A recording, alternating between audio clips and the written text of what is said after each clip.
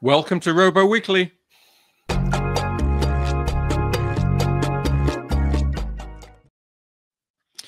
Welcome to RoboWeekly. We've made it to episode 3, and I'd like to welcome my co-host, Dan Saw. Hi, Dan. How are you doing? I'm doing well. Good, good. So this is our 3rd episode. Can you believe it? Episode number 3. No, what does the number 3 mean to you? It's almost pi. Almost pi. Well, I just lost $20 to our producer.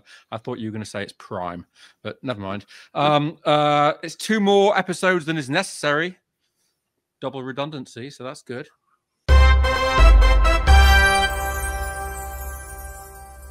Okay, everybody, sweepstakes. Here's the deal. We are going to give away one of our products to one of our channel subscribers. So, you know, I don't want to be sort of only friends about it, but if you can gently depress the subscribe button below, you have at this point a 1 in 135 chance of winning a robot, which is pretty good. So please press that.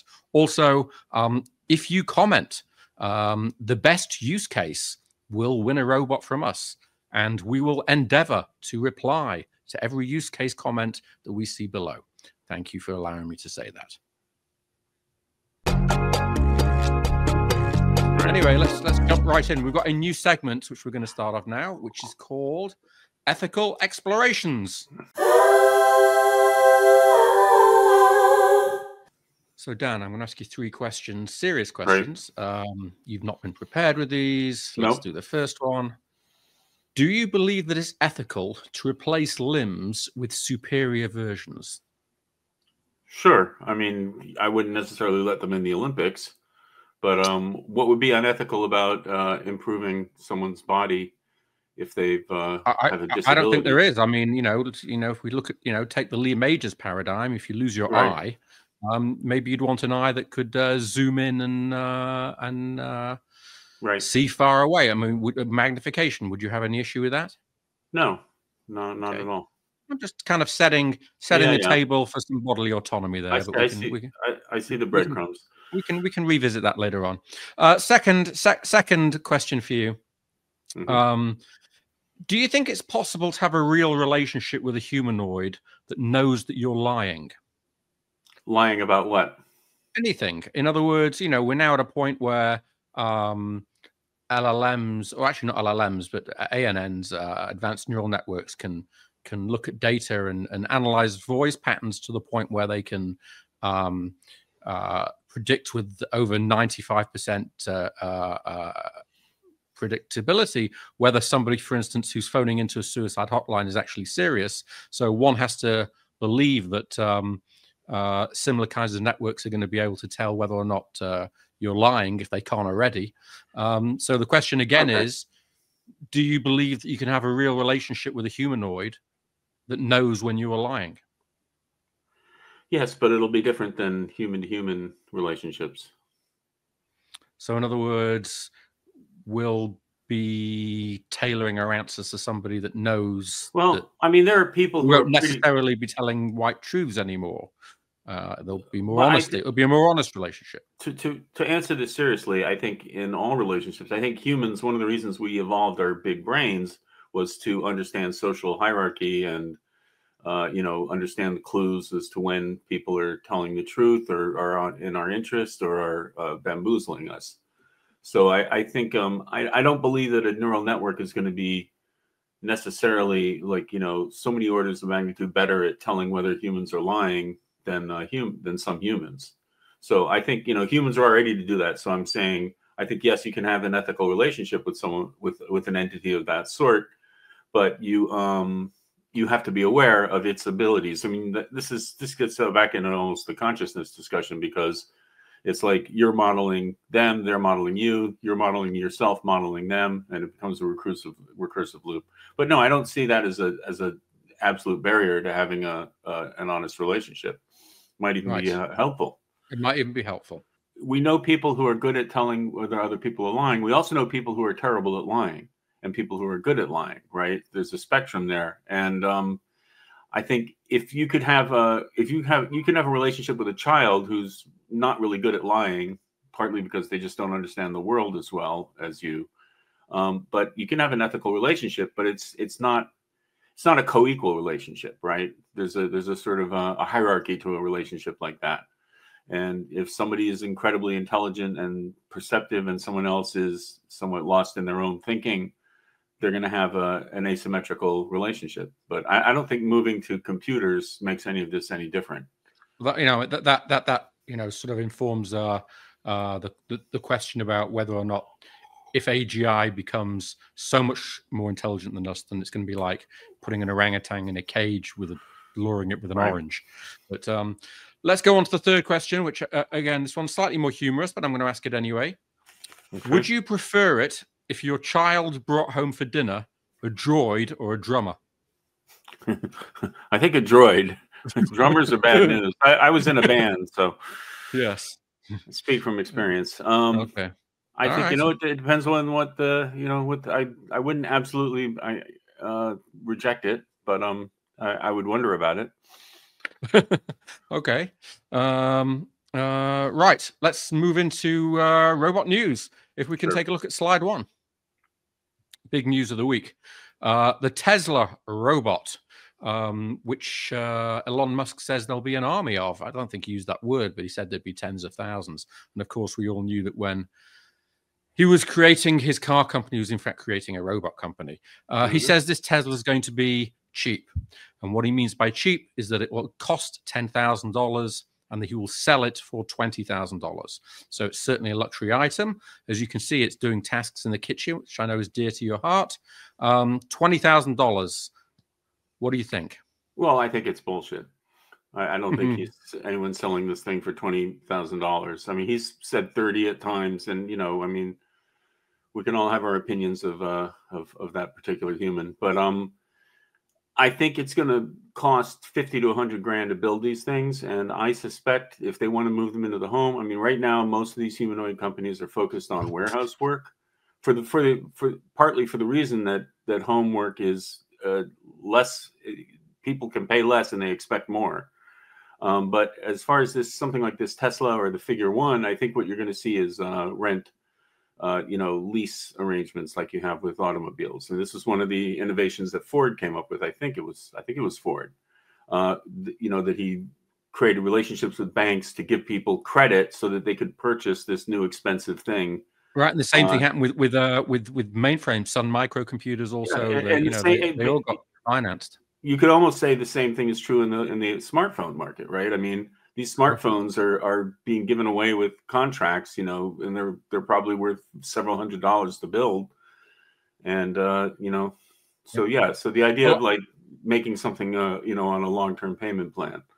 I want to touch on a comment you just mentioned, which was a lot of these things are going to be in warehouses. Just a quick comment, which is a Goldman Sachs prediction, which is the humanoid robotics market could be worth $38 billion by 2035. That's in 10 years. I will point out they are saying the vast majority of that is going to be in industrial and warehouse use. I think that's a bit slow. I think industrial warehouse use is going to grow pretty fast, but I actually think the home market. I think it's not going to be immediate, but I think it's a serious market. It's bigger than the industrial market. I think. I mean, I'm not a marketing specialist, so we'd have to look into what the facts are. But everybody has a home, and nobody likes taking out the garbage. That's what everybody said when we asked. Okay, if we can get slide number 2. So this is the Galbot, once again, working in the kitchen, coming out of China. Price says, please call for details. I will say that in general, all humanoids right now that I am aware of cost between $40,000 and $90,000, with the exception of the one we just saw, the Tesla one, which doesn't actually exist yet, apparently. But this is the Galbot. Again, don't know how much it costs, but we can assume it's at least 40,000. But there it is in the kitchen. Again, getting closer to the kinds of things that we're, looking at. Hopefully, we'll be announcing our robot next week, which we're calling a minimum viable robot, an MVR, which is going to cost $2,500. But here we go, an upper body with 2 limbs. Any comments on the Galbot? No, they don't like to show the wheels. I guess they wish they had legs. But a robot like this, I mean, there's a lot of actuators. It's going to be expensive to produce, but you know, the wheel base is cheaper than the legs and more stable. Is easier to do if it Yeah. falls over, etc.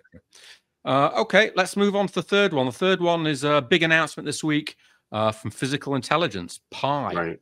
Well, This, they had of course, already announced it. I'm sorry, they had announced it. What they did was open source it. Right. And this, of course, is backed by a lot of people, including Sergey Levin. And here we see it. Again, not cheap, but they have a lot of resources, a lot of people. And here we go, seeing them folding laundry.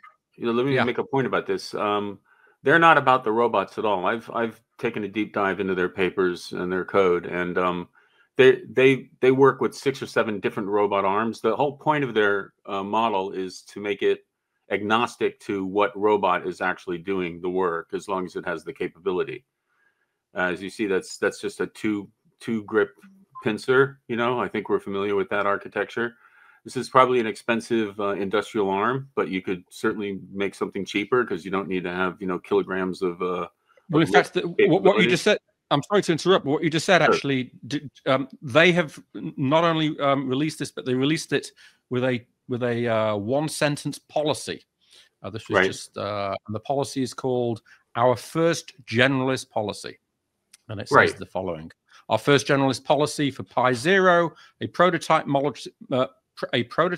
that combines large-scale, multitask, and multi-robot data collection with a new network architecture to enable the most capable and dexterous generalist robot policy to date.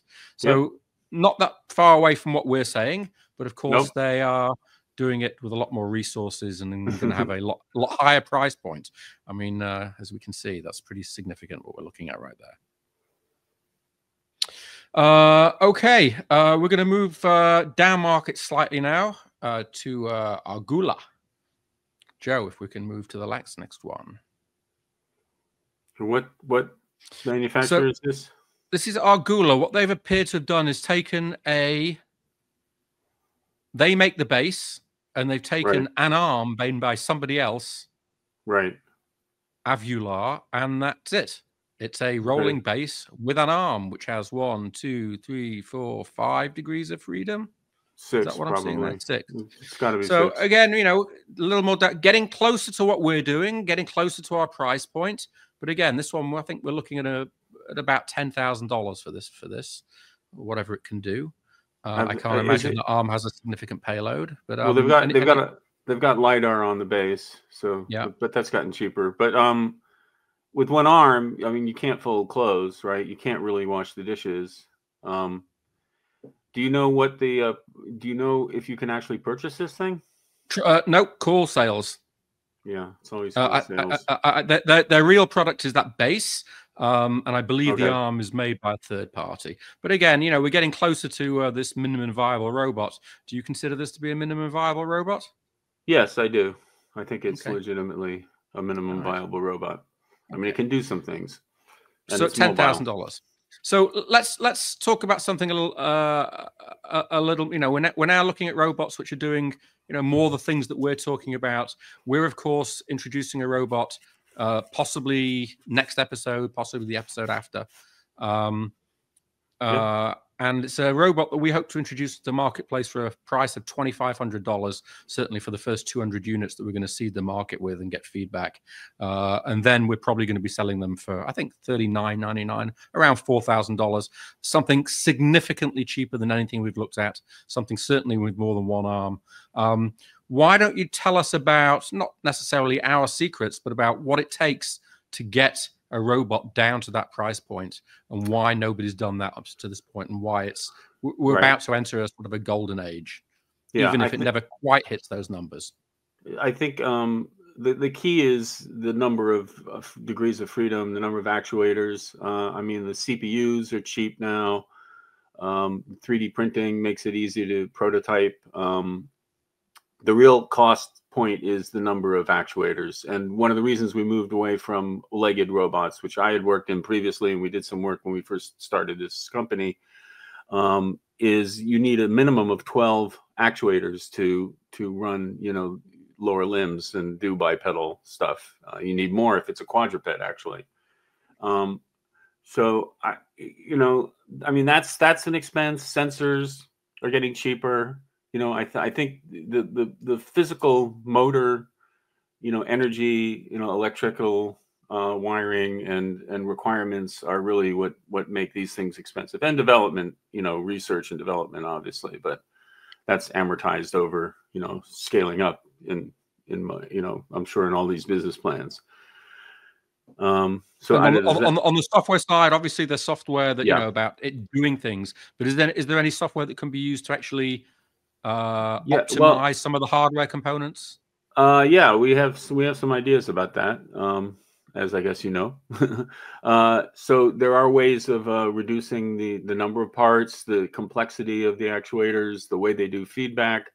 That's all open for innovation. I think we believe, and it's the cost reduction is really, it's also about scaling up and being able to manufacture at scale. And the cheaper you make it, the more you're going to sell, presumably. So that can become an iterative process.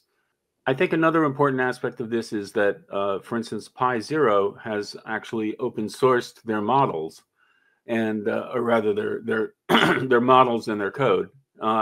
And this open source means that a company like ours, without having to spend the development money, can leverage the sort of collective wisdom of the industry and put a product out there the way Ubuntu puts out a Linux product, right? Or Android is an open source operating system. So that, I think, levels the playing field to a large degree and makes it much easier for smaller entities such as ourselves to enter the market, which is a good thing. Well, I think so. I think we all think so. That's why we're all here. Okay, well, thank you very much. I'm hoping that next time we're going to let people into our lab a little bit. We're going to have to speak to our lab director and see. But I think we're getting pretty close. So you may be seeing something for episode 4. Thank you all for watching. Bye.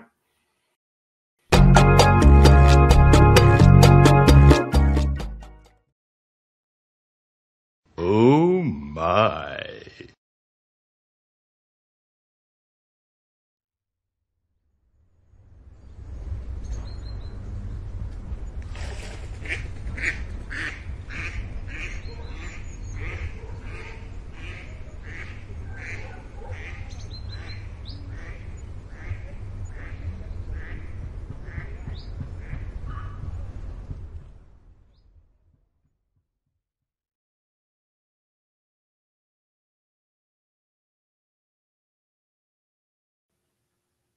And